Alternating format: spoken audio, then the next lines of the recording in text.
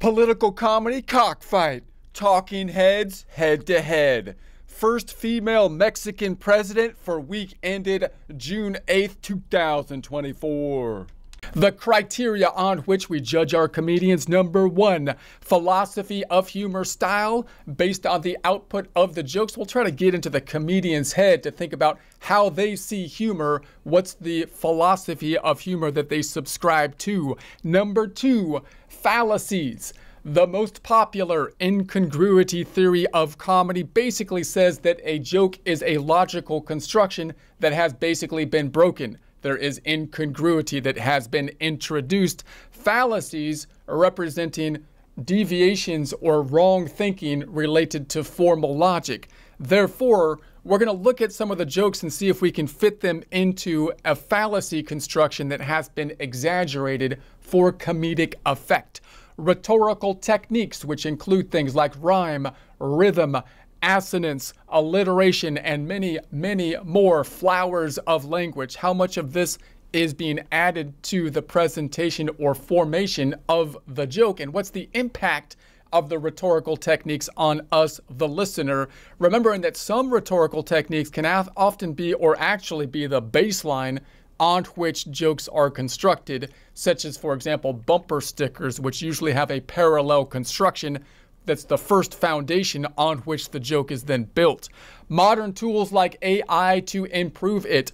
Most of these comedians come from a world of stand-up comedy, moving to online and social media formats as now, and therefore are probably not as quick to adjust to the changing landscape with things like AI images, like ChatGPT, giving individuals like us possibly a way to basically get into the market. So for example, these large institutions, they have name recognition, they have advertising, and I do not think that the social media platforms are an even playing field in any way, shape, or form. However, these large institutions are also big bureaucracies with their own politics that they have to deal with, and so on and so forth, and they can't easily change as this rapidly changing landscape changes, and therefore taking advantage of new angles, new technology such as AI art, video, movie clips, and whatnot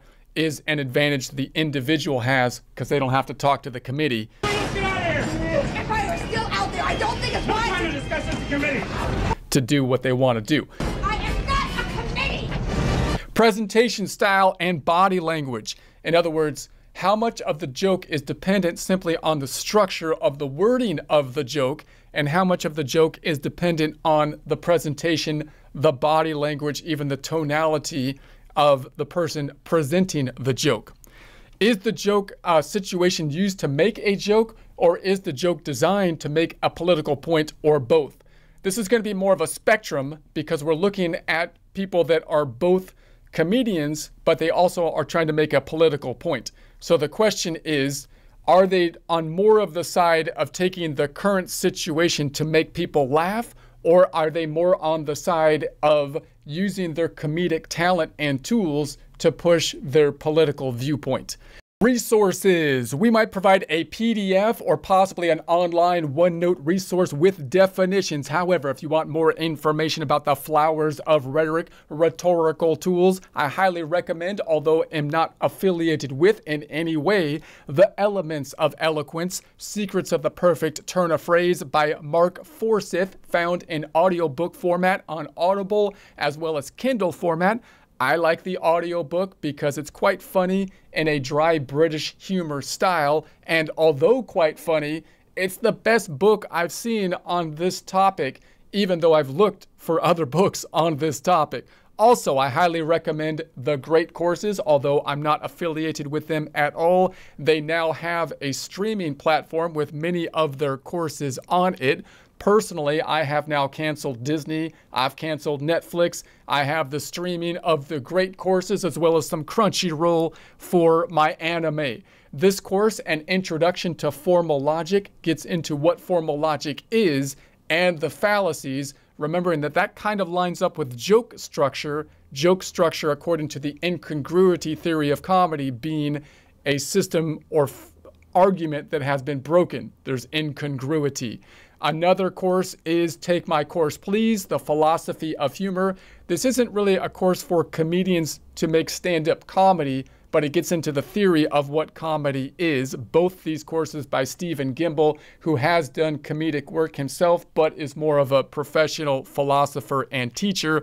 Also, some of this information comes from Greg Dean, Step by Step to Stand-Up Comedy, which is the most straightforward, this is how to construct a joke book that you can find. So if you have any interest in constructing jokes, I would think this is the place to start. Comparing Gutfield versus Stewart, remembering that you could find these on the YouTubes. The full title for the Gutfield presentation, Gutfield, the saga of Donald Trump continues. The full title for the Stewart presentation, Jon Stewart tackles the Trump conviction fallout and puts the media on trial at The Daily Show. We're going to start with Gutfield, basically because I like him better. He's going to drive me less crazy, most likely. And he's got a cool name, Gutfield. Sounds like what you would name a gory battlefield after the battle with guts laying all over the field. You called it Gutfield. Or like a baseball stadium where everybody drinks too much beer and they throw their guts up all over the place, and you call it Gutfield Baseball Stadium or something like that. In any case, we'll start here and try to analyze the jokes related to this specific topic, noting that this topic probably would have gotten more engagement if it didn't line up in the same week with the Trump conviction, which, if you're doing news topics, is just an interesting thing to keep in mind. What's the top of the news? What kind of stories could have really made some traction but aren't because they happen to line up with other stories? That's a place that could lead to opportunities because you could hit a topic that should be pretty popular but's not getting the attention just by where it lined up to something else. Okay. Thank you. I had to work hard to get one out of you. I wonder if they're going to like these. Mexico has officially elected their first ever female president. I know. Yeah, like you care. Oh, finally a woman. Oh, you go, girl. Okay, so if we look at that from an incongruity standpoint, notice what his setup, all he said with the setup was Mexico has hired its first female president. That's just the headline. All he did was say the headline. He didn't really say any other assumptions, but we make assumptions whenever that is the case. So notice you can make multiple assumptions. We'll get into that later in terms of making assumptions that you can then break with a joke premise, but you don't have to actually say that in the line, because these are oftentimes assumptions. It's the unspoken assumptions that often are the things that can make the joke. And in America, the unspoken assumption, probably in many parts of the world at this point in time, is anytime we say it's the first female or it's the first whatever or whatever that is in this particular position, whatever that position is, we're supposed to all say, well, that's great, that's a glass ceiling that has been broken, and so on and so forth. And of course, he's playing on the idea of, we've seen that story play out many times, I'm getting tired of it, I'm getting bored of it, and we should go back to maybe a meritocracy type of system, hiring people on their talent, not just on these kind of characteristics. And so that's the assumption that's being broke from a kind of an incongruity standpoint. Shut up. Her name is Claudia Sheinbaum. That's right. Claudia Sheinbaum. You know, of the Tijuana Sheinbaums. Now, he's getting into a little bit of a more delicate area topic with regards to people's, heritage, right? In terms of, we're talking about Mexico. Obviously, we're Americans, and now we're talking about Mexico. We don't know too much about what we're talking about there. And then we have the name, which sounds, if you just looked at the first and last name, of course, it sounds like the first name sounds very Mexican, is what you might expect. And then the last name sounds quite Jewish. So those two things, just as a just position lined up one after the other in and of themselves, looks a little bit strange, right? So you're emphasizing those two things that look like they're different with the same person's first name versus the last name. And so that's kind of the incongruity. When he says, oh yeah, of the Tijuana Sheinbaums, Tijuana is a city that's pretty close to across the border from California, and I believe what he's going for there is of course, most people in Tijuana are going to have Spanish or Mexican sounding names. Rodriguez is over there in Tijuana's and whatnot. You're probably not going to find too many shine bombs in Tijuana, you would think. I think that's kind of the juxtaposition that he's going for with that joke. You should try her gefilte fish tacos.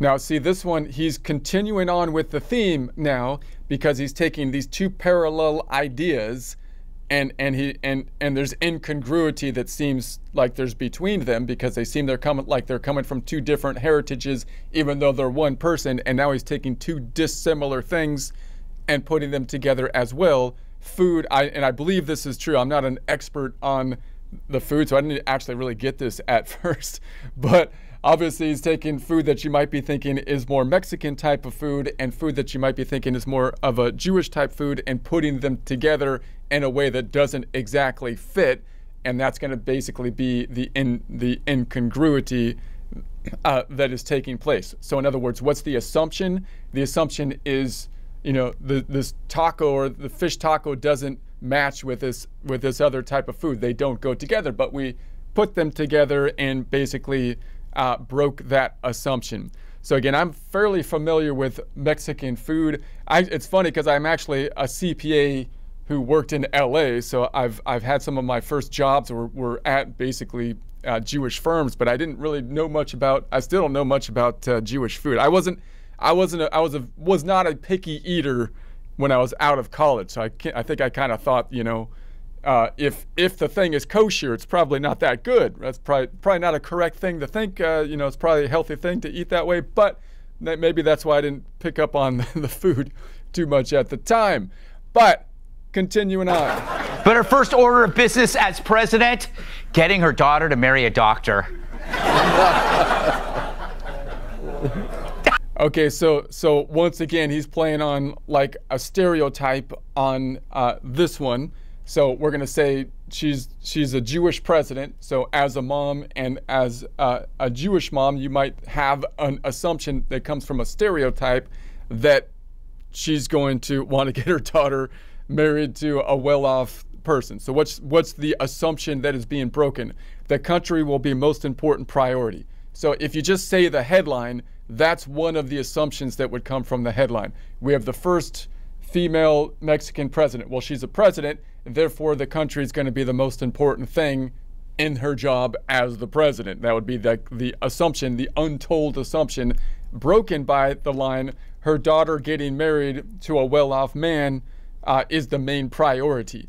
So notice, we'll look at techniques that we can come up with these kind of juxtaposition things. One of the techniques might be a listing technique where you're listing things related to a mother or possibly a Jewish mother, and then you're listing things related to being president, and then you're putting them together in a juxtaposition, which is comical because of the incongruity between the two things that we're listing together. Now, if I tried to analyze that from a fallacy standpoint, remember we listed off some of these fallacies and whatnot, which is basically a breaking of a logical pattern. We might call it arguing by analogy, for example, because the top priority for a mother is getting the daughter to marry a well-off man. So therefore, the top priority for a mother who is president will be basically the same. She's not going to change her priorities. It's going to be the same whether president or not. You also, anytime you have these jokes that are based off of a stereotype, then the joke is based on a common assumption that's already out there. So the assumption is, well, you know how women are, you know how Jewish women are, right? That's going to be the common assumption. And this is why these topics, of course, are kind of touchy topics, because sometimes those stereotypes are unfair and whatnot, but other times they have some truth to them. They're just some, and so that's why they're kind of funny to basically play off of. So that's why it's kind of a touchy subject. But anytime that you're talking about a stereotype, you're basically appealing to common opinion, and that's always often going to be subject to problems like groupthink and mob mentality and that kind of stuff. But again, those are the undergirding assumptions that you can basically break to make a joke. So that's going to be from that standpoint. He also used some alliteration, because notice he said that she wants to get her daughter to marry a doctor. So if he said she wanted to get her daughter married to a lawyer, or her son married to, right, or her son to be a doctor or whatever, then notice you don't have that double D right there. It wouldn't sound quite as alliterate to say the daughter marry a lawyer, right? And he also has some assonance, so he picked the daughter is marrying a doctor. So daughter marrying a doctor rolls off the tongue a little bit more easily than the daughter married a lawyer, right? So, and also, you can also see that it has a harder sound, doctor versus lawyer. So oftentimes in comedy, you'll hear that the hard sounds like a C sound or a K sound, k, j, g, happen to be more funny for whatever reason than softer sounds. So an L, lawyer, doesn't sound quite as funny as doctor, which kind of hits you a little bit harder, or, you know, something. So that's, you know, daughter married a chiropractor or something like, it might sound a little bit more funny just because you have those harder sounds which lend themselves to be more funny. So modern tools. So notice he's using the image of the president, but they're really basic on some of these modern tools. They probably have a whole team helping him write jokes, right? And they probably have a whole team that's doing the editing, but they're not really doing like any of the new stuff in there. They could make images of you know, a generic president that is looking hopefully at a doctor, right, as president, or an image of a president at a wedding. Doesn't have to be her particularly. You could try to put that into AI, but they're kind of limiting the likeness of an actual person. But you can put a female president in AI images as though they're staring at a doctor, or you can look for movies where there's a female president in it. There's many movies these days, and get a movie quote from it. And so we'll take a look at some of those possibilities where you can take a simple joke like this and make it into a skit that's you know, a 15-minute skit, or at least a 7-minute skit that he really did in just a minute joke, and add some quality detail to it just by adding, you know, images and possibly movie clips. ChatGPT word list. So we'll talk about some of those techniques that we can use with this example maybe later. Jokes related to female president. So we'll talk more about that later. President style and body language. So notice that his style, I think he's more of a straight to the point joke person, right? He said the minimum he needed to say to set up the premise. One of it was just the headline, right? It's just like, well, here's the first, Mexico has hired the first female president. That's all he needed to say. And then he went directly to the punch, right? And so, and so that's a more direct kind of style. It's not about his acting or anything like that so much, although his style and presentation, I think, is more like he's not trying to, it doesn't sound to me like he's putting her down or trying to put himself up or putting himself down, really. It sounds to me more like he's acting like a child on the playground saying, haha, isn't that funny? I'm doing word game, and here's a little word game, and you could see the joke because there's this incongruity. And that's the feel that basically I get from it. And again, that might be somewhat subjective, depending on if you agree with him or not, if you like his style, or if you might just not like him, and then you think, so I don't know, but that's what it comes off to me like. And I think there is some objectivity with that. And is the political situation used to make a joke, or is to joke designed to make a political point? So in this case, this joke is pretty benign joke. It doesn't seem that he's making a political point. He did talk about, of course, a glass ceiling and saying, hey, look, it seems that he's indicating, getting a little sick of this, not caring about anything but someone's race or gender or ethnicity when we're hiring people. That doesn't seem like the way to go. It seems like that's kind of like an indication of, like, when he's saying, oh, who cares that she's a woman? We've seen it before, kind of thing. Can she do the job? Might be a better question. So, but it looks to me like he's using more of this setup just to get a punchline joke rather than to make a political point to me.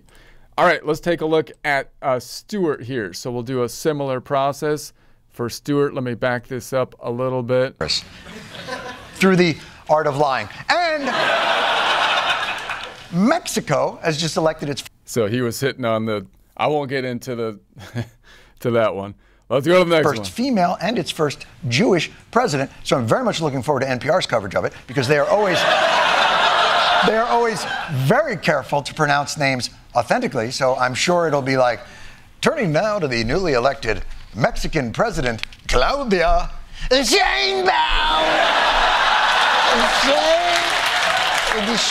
So that's basically what we've got there. And then he went to his monologue. So he kind of used this joke, it seems to me, as kind of a breakup joke that's actually a joke kind of more just for joke purposes before he led into the topic of main concern, which is, of course, the presidency, where he basically did a monologue that seems more like an argumentative, persuasive monologue. So this was kind of like the opening joke to warm people up to then take the serious topic going forward. Gutfeld did a similar kind of thing too, right? He did this similar process.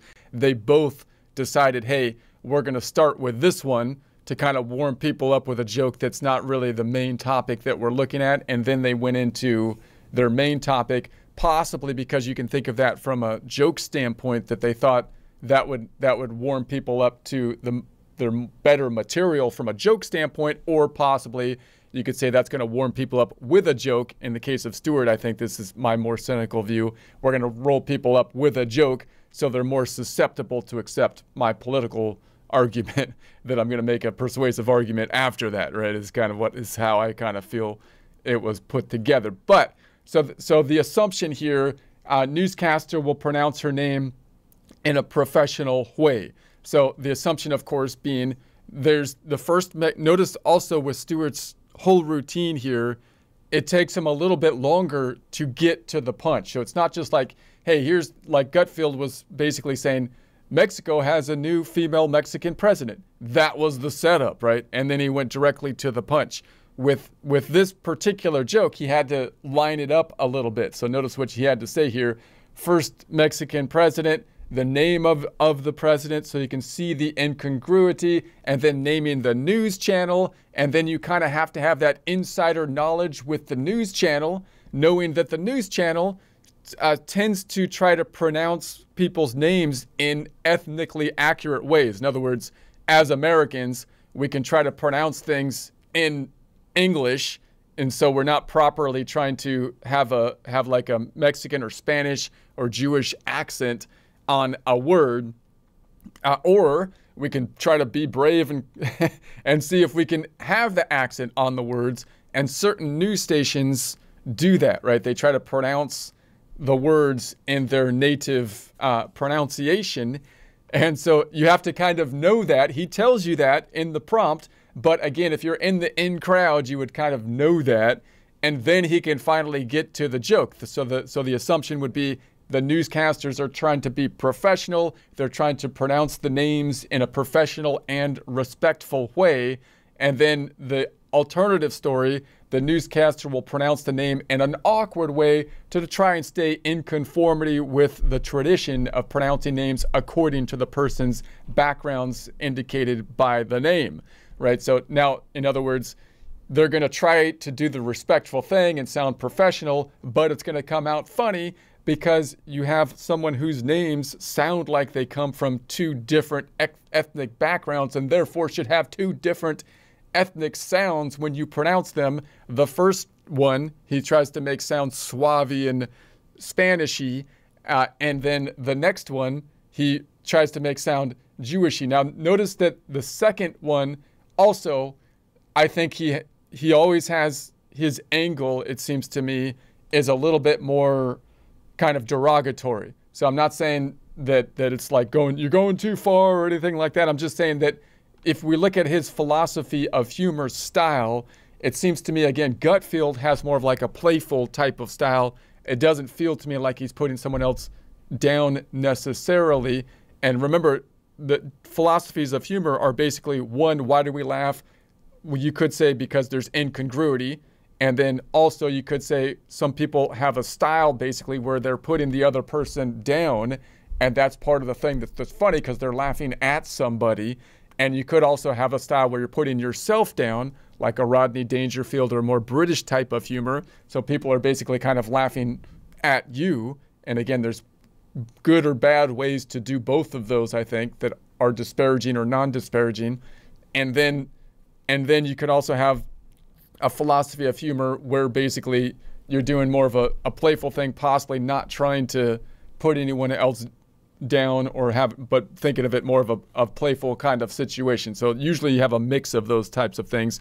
I think Jon Stewart clearly has an angle of we're in the in crowd, we're the cool people, and so most of his jokes almost, they're designed to put whoever's on the screen up here, whoever's on the little box is going to be made fun of, right? That's kind of the thing. So obviously the second sound of the name sounded a little bit more, kind of derogatory than I think what Gutfeld was, where Gutfeld used a stereotype of, of like Jewish mothers wanting to get their daughter married off to a doctor, but that sounds to me like not exactly, that sounds like a playful use of a general kind of stereotype that doesn't seem like mean, really, right? So again, those are the kind of touchy subjects that come up with these when you're talking about these topics that have an assumption that's going to be made on it. So in any case, so that's going to be this one, and then the appeal to tradition. So if I look at it from a fallacy standpoint, so we can say, well, there's kind of an appeal to tradition is kind of a fallacy that's in there. Their tradition is to try to pronounce things using foreign accent, which may be absurd if applied to this situation when the first name sounds Spanish and the last name sounds Jewish. So in other words, the fallacy of an appeal to tradition, again, it doesn't mean it's wrong to appeal to something because it is tradition, but if something has changed, that's when there's a problem, right? You would have to define that there is a change and then say, well, it's silly that we're still appealing to tradition when there has been a change, right? So in other words, if you're going into the creek and it's freezing cold with a spear so you can spear the trout, and you figure out later that you can do it much more easily with a fishing line or something like that and not catch cold by going into the river, then maybe it's not the best to appeal to authority in that case, given the new technology, right? But if you didn't have the new technology and whatnot, and you don't have a better explanation than what you have traditionally learned to do, then appealing to tradition, you would think would be, in any case, appeal to common opinion. So once again, he's working on kind of a stereotype here. I think the idea is that second voice is supposed to, and I'm not exactly, and I don't exactly know why, but I guess that second voice is supposed to sound, comically Jewish or something like that. So that's going to be, and we're supposed to just know that, right? If we didn't know that, then it wouldn't be funny. So we have to have some kind of common opinion that we're working on. And stereotypes work as kind of that common opinion that give us a basis. That's why comedians, when I was growing up, comedians always did stereotype things, because it's just easy to do. They're right there. You have people's common opinion about particular things, and you can break those assumptions easily. The setup is going to be easy. It's already in. You already know the common thing that is in people's head. Now, if you go into a situation where the common assumptions are different, then that's going to mess anything up, because now you don't have that inside knowledge. You don't have that common understanding that will help you to construct your joke, and then you're going to have to make more complex propositions or premises that you can break the assumption with. So in terms of rhetorical technique, he used some assonance, turning now to the newly elected. So notice when he set up the joke in his normal tone, and then he had to sound like a newscaster, and he turned into newscaster voice, right? So you can see there's more acting involved in his presentation style, possibly than Gutfeld, who usually uses his own voice. Gutfeld doesn't often change his character to say now, and we can call this like POV. We might talk about this more later, but right, you can try to tell a joke from just your perspective, or you can try to switch your perspective to somebody else, and notice that's what he's done here. He's basically said, I'm Jon Stewart telling you the prompt, and then he switched his perspective to, now I'm the newscaster. And he switched his tone of voice to a suave tone of voice that you might expect from someone who's a professional speaker. And then he also used more suave, smooth language, which would use more rhetorical tricks like assonance and alliteration. So assonance, turning now to the newly elected. So we have turning now, there's some assonance, meaning same vowel language, to the newly elected. So newly elected, all of those kind of ring together and they kind of prick your ear to say, ooh, that sounds smooth. That sounds smooth.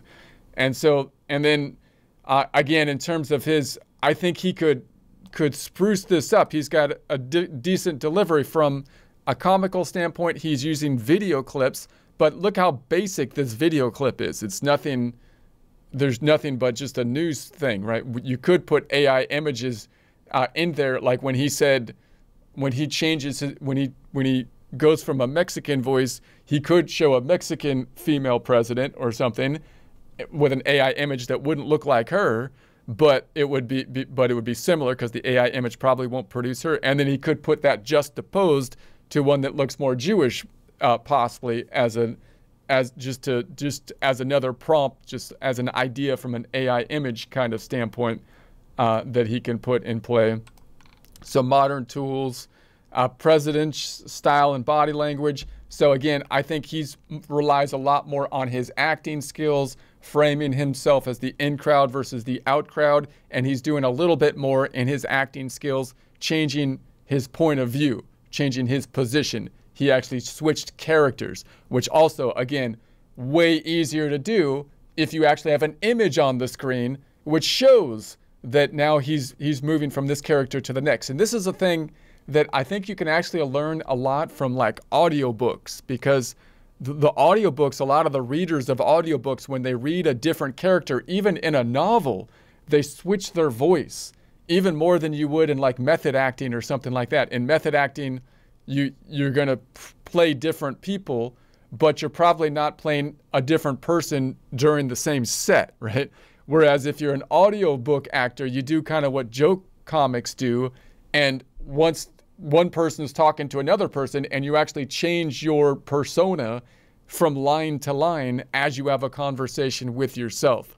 So some comedians don't do, the Gutfield doesn't tend to do that as much. And I think I've heard him talk sometimes about how he consciously decided that that's not the style he's going to. So he structures his joke so he can say them kind of first person. But a lot of people can do this, like to do this kind of jumping back and forth through personas, which is a lot more difficult to do on stage when you have nothing else but your face facing one way and facing the other way and your voice.